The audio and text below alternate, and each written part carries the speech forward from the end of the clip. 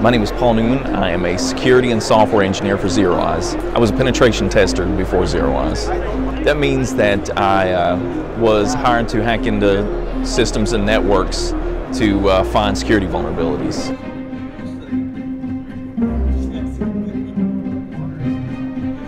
ZeroEyes is an intelligent video analytics company which takes existing video streams and analyzes that data in an attempt to detect weapons to prevent active shooters.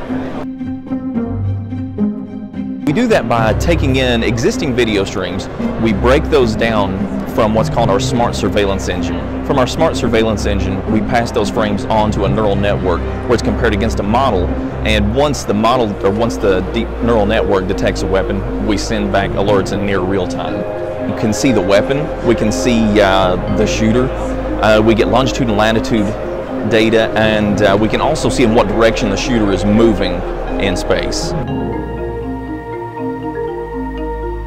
We're already seeing more use cases. Religious organizations are taking interest in our software because they're facing the same problems as schools, government facilities.